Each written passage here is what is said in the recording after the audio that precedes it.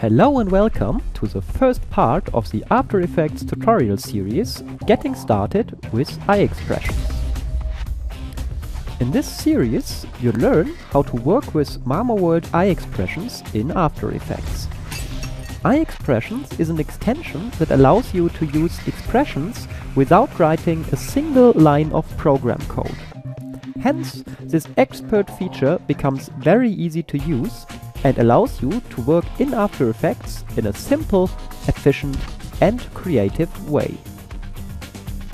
In this first part, we cover all the basics based on the example of wiggle expressions. You also learn how to link parameters of iExpressions to sliders in order to animate them over time.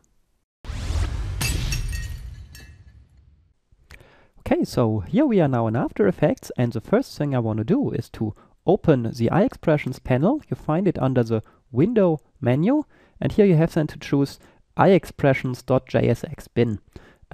It's here not within the area you can see, but below it, but anyway, believe me, it's there. And if you click it, a new panel opens with the iExpressions interface. The first time it pops up like this, and then you can dock it wherever you want in your interface.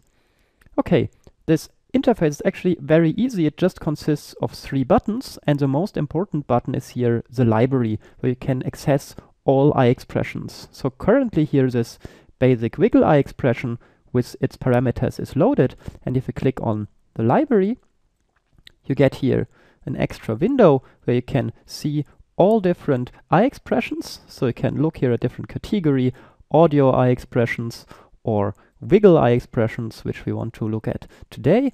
And if you click on any of them, let's say one side wiggle 1D, you directly get here a description of it. Or here basic wiggle, the description of the basic wiggle. And if you want to know more, you can also click on online help here, and then your browser is opened with a description of this particular iExpression, and many of them even contain here a tutorial so that you can then directly watch to see how this iExpression is working. Okay, if we select here an iExpression, let's say we select here the directional wiggle and click OK, then this iExpression is loaded here into the interface and you can apply it to properties. Okay, the one we want to work with is first the basic wiggle, so we go to wiggle and basic wiggle. So these are all different options how you can wiggle properties, and the basic one is the most simple one. I just click here and load it, and now we want to apply this wiggle to some property. So let's look at our project. We have here a text layer wiggles, which consists of this text, and we have some background that basically consists of everything else. And we also have here an audio file, and this audio file looks like this. Yeah, and let's just play it. Okay, so we want to wiggle this layer now according to this noise. And to do this, we just select here the position and apply this iExpression. And now you can see that here the values have become red, which means an iExpression is active. And if you animate over time here, you can see that it is wiggling. And now you can play here with these parameters. For example, you can say, this is not wiggling enough for me. I want it to wiggle more. So you can change the amplitude, so how much it wiggles.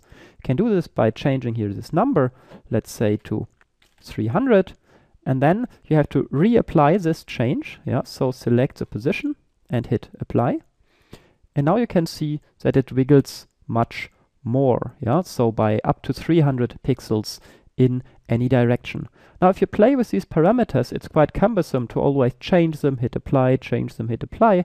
What you then can do is to select the position once, hit apply, and then enable this button here, which automatically applies now any changes you do here live to the position that you last applied it to. So in other words, now we can just go here and change the amplitude. Yeah, you can change it either by editing these numbers or using this slider here. And you can see now it wiggles just a bit.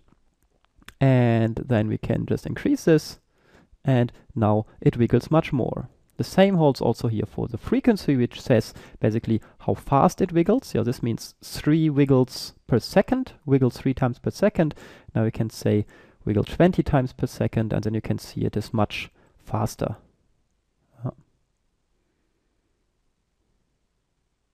Like this.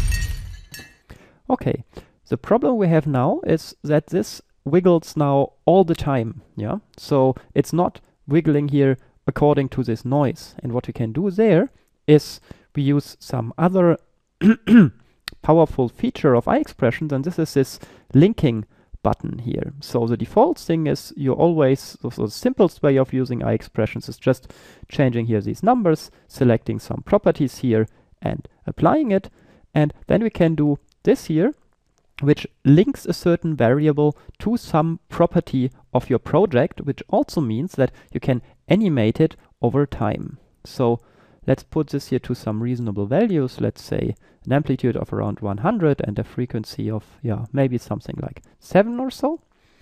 And now let's say, okay, we do not want to wiggle it like this all the time, but we want the amplitude to start with 0, which would mean no wiggling at all. And then we want to keyframe it to grow higher, to wiggle stronger, like this. What we can do for this is just select a layer, do not select a property, but just this layer, and then click on this button here, which enables the linking. What then happens is that here a box pops up that says you didn't select a property that you want to link with. Yeah, we haven't selected any property here, but just the layer. So it asks, should I create a new control on this layer to link it to? And we say yes. And what now happens is here a new effect appeared that is called amplitude of basic wiggle. And this is just a slider with which you now can control this amplitude. Here you have advanced options of this link. I just collapse this because they are not so important at the moment. So the important thing is here the frequency, you just have this number now, and the amplitude, you do not have the number anymore, but the amplitude is now linked to the slider amplitude of basic wiggle, yeah, to this slider here. And this linking is now automatically applied already because we have enabled here auto apply. And we can see that currently it is not wiggling at all anymore because this slider has a value of 0. And if I increase this here to, let's say, 190, you can see it starts wiggling. And of course, we can now easily keyframe this according to this sound. Yeah? So I hit LL, or with this layer here selected, LL, which reveals this amplitude here, this audio amplitude or the waveform. And then I click here again and hit E to reveal the effects, namely here the amplitude of the basic wiggle. And now we just keyframe it and say, okay, here before the noise appears, it should have a value of 0. Put there a keyframe. And here it should have a value of, oh, what did I click here? Didn't want that. Anyway, here this has a value of 100. And then here it should slowly decrease again when the noise stops to a value of 0, like this. So let's look at the RAM preview of this. This looks already quite nice. And of course, we can still do any changes here. So say, maybe we want to wiggle it slower.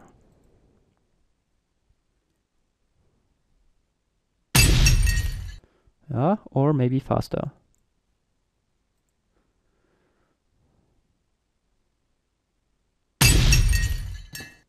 So general thing, how to use iExpressions, go to the library, choose the expression that you want to work with, play with the parameters, and in case you want to animate any property here over time, just link it to some new slider by clicking on this button while having the layer selected on which you want to create this slider. And another thing that you can also, of course, do with this linking is not to link something to a newly created slider, but you can actually link stuff to arbitrary properties, also existing properties of your project. Yeah, we can, for example, say we have here this background layer, and this background layer has some opacity, and now we want to link this amplitude here to this opacity. And for this, I unlink it here. Yeah, I remove the previous link, and then I select here this new value that I want to link it to, and click here, and now the amplitude is linked to the opacity of the background. I can go back again here to the position and apply it to it, or actually I wouldn't even have needed this because the auto apply here was still active. But anyway, you can see now it again wiggles all the time, yeah, because this opacity here is all the time 100, which means it wiggles by a value of 100. And now if we make this here less opaque, the wiggling gets less. Yeah, now it wiggles by a value of 16, and now it wiggles by a value of 100. So by this you can actually link something to arbitrary other properties. I mean, in this particular example, it doesn't make much sense to control the wiggling by the opacity of the background, but you can, for example, think of controlling some opacity of one layer by the opacity of some others, or stuff like this. In the later parts of the tutorial, you will see interesting things that you can link to each other, and in general this usually means avoiding keyframes, yeah, because the more automatic connection between properties you have, the less things you have to manually dial in with keyframes. So, and less keyframes keep your project more efficient because you can easier play with the keyframes without having to update thousands of keyframes, but just a few of them. Okay, but this will be covered more in the next parts of this series. The only thing I want to show you today, finally, in addition, is what to do with this load and bake buttons. The idea of the load button is quite easy. Assume that we continue working with our project and select here whatever else iExpressions. Let's say we choose here the beat mixer. And now we have here loaded the beat mixer. And let's say now we want to go back to this wiggle expression we had here. What we can do is simply select the property that this iExpression was applied to. So in this case here the position, and click on load. And then here the iExpression is loaded with all its options, yeah, here with this linking of the amplitude and so forth and so on. And now you're free to edit it and apply the modifications. The last thing is this bake button, which turns your expression into keyframes. Yeah?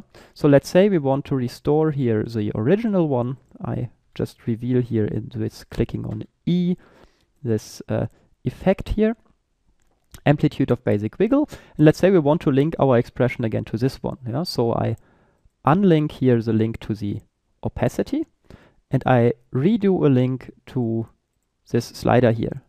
So now it's again connected to the slider, and then Shift P, I apply it here to the position. So just to undo the changes I did before. And now again we have such a wiggling that wiggles here not at all, and here now very much, and here again not at all. And now let's say we are done with this and we want this not to be an expression anymore, but we want it to be keyframes. Yeah? And of course we do not want to have keyframes here in this area where nothing is moving, and also not in this area where nothing is moving, but only in this area. Then we can put our working area to this range, select the property that we want to turn into keyframes, and click here on bake. And what now happens is that the iExpression is deactivated, and instead you have here your keyframes. Yeah, so this means iExpressions are not a one-way street. You can always load them again and manipulate after you have applied them. And also you can at any time bake them to convert them into keyframes if you prefer to continue with keyframes afterwards. Okay, this was it for the first part. I hope that I could convince you that iExpressions is a very useful extension for After Effects, and of course I hope that you join me again in the second part.